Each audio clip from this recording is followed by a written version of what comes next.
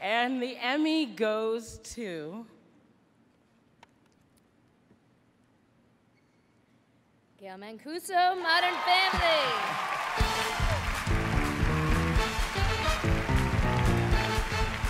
This is the second consecutive Emmy win and third nomination for Gail Mancuso.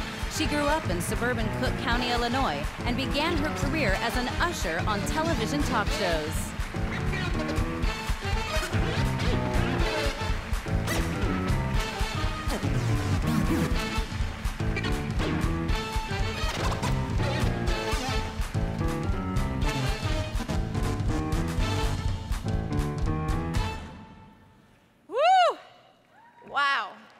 Thank you so much to the Television Academy. I really, really appreciate that. And congratulations to all my fellow nominees. It was an amazing, healthy category this year.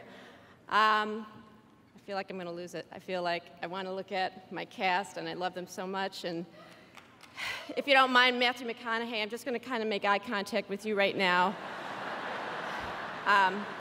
It's much better. Thank you. So, Matthew, I'm going to talk about how great my producers are over there. Jeff Morton, Steve Levitan, Chris Lloyd. I can't look at them because I'll cry. They produce a wonderful show, and which was written by, if the cameraman could get out of my way a little bit, that'd be great. Thank you. I'm just trying to direct this. Right there, baby, right there. Thank you for staying with me. Thank you.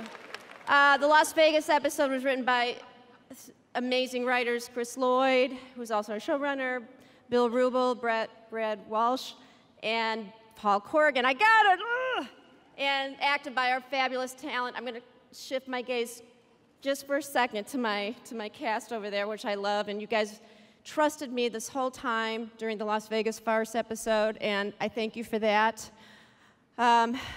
Who else? Okay, I really am going to now take my eyes off of you because I want to look at my husband, Brian, who I love so much. And I never get tired of looking at you. I love you, honey. Thank you so much. But what's really significant about this is the 66th Emmy Awards. 66 years ago, this week, my parents, Jerry and Vi Mancuso, got married, produced 3 kids, Gary, Greg, and Gail, and I just want to thank them for giving me a great life. Thank you.